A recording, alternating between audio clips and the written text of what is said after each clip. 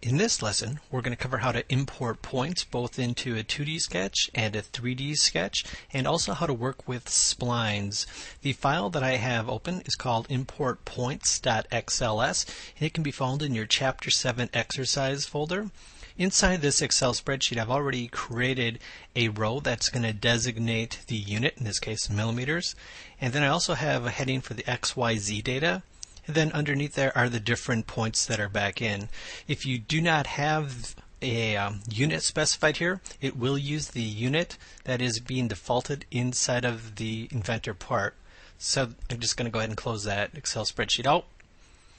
And let's start up a new part file. In this case, it's going to be based on the millimeter part file. And you'll see that I'm in the 2D sketch. From the 2D sketch panel, I'm going to slide on down and click Import Points. Again, from the Chapter 7, I'm just going to import that file. And you'll notice inside that spreadsheet there was a Z column, but in this case I'm in a 2D sketch, so it's popping up a dialog box alerting me to the fact that only the X and Y data will come in. Do I want to continue? I'm going to go ahead and click on Yes. And if I spin the viewpoint here, you'll see that the points all fall on that same plane. So let's start up another part file. In this case, I'm going to return out of the 2D sketch, and then I'm going to create a 3D sketch. Again, we're going to issue the same tool, import points, import the exact same spreadsheet. Now in this case, we didn't get the error, being that the 3D XYZ data has no problem coming into the 3D sketch. So now at this point, what we can do with that data, I'm simply just going to connect the dots using the spline tool.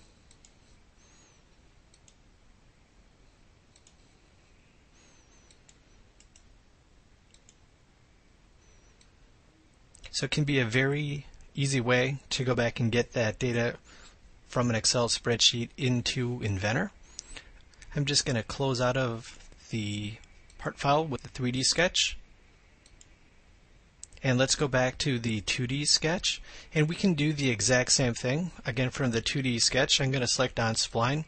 You may have Line as your current tool, so it may be under that drop-down list. But all I'm going to do here is just like I did in the last file. I'm just going to select the points. And then when I'm done grabbing those points, right-click Create. And if I spin the geometry around, you can see that it falls on the same plane. So what I'm going to do next is we're just going to start up a brand new part file. And what I'm going to do is I'm just going to draw in a spline. I'm going to start it off at the projected 0, 0 point. And as you can see, I can just go back and draw in segments. I am getting feedback at the bottom of the screen to help me designate where the points are. The spline does not need to be closed. So in this case, I'm done drawing. I'm going to right-click, click on Create. Now from these points, we can go back and we can work with them as though they were just regular lines, arcs, and circles that we're very familiar with drawing. So in this case, we could go back and place in general dimension between the points,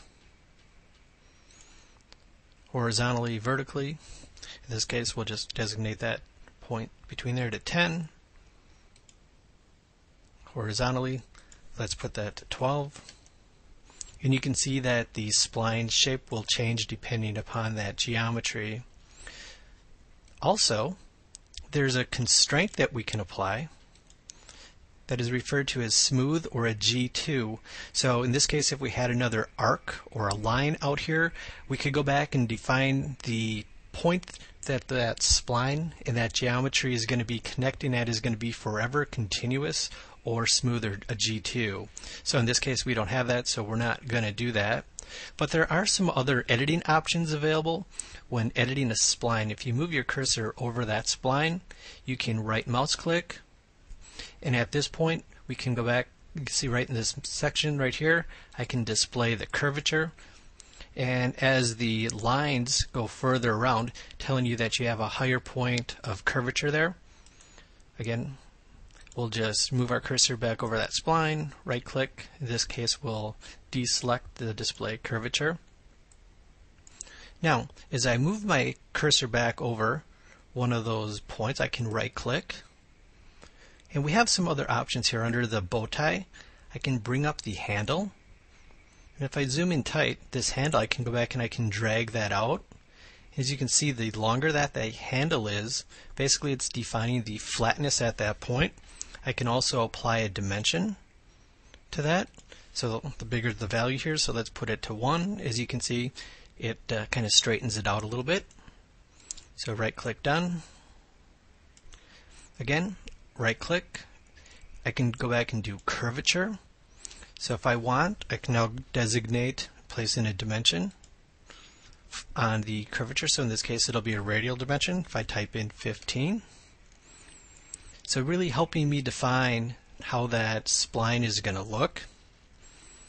I can also move my cursor back over that spline, and we have some different fit methods that we can go back. And basically these are just different algorithms that are going to interpret how should that spline be interpreted between the points that we placed.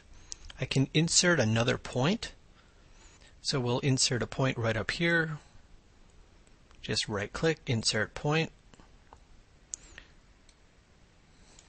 And now the point has been added. As you see, I can go back, I can drag that back out to that point if needed. I can also right click again. You can close that spline. In this case, bringing this to a nice closed profile. I can undo that. And lastly, we can go back and determine the spline tension. Let me slide this over so we can see it. So with the slider bar, as you see, the higher it goes, the flatter it's going to be between the points. Whereas I take it back to 0, it's furthest away from the points on how it's actually going to be blending from one point to the next.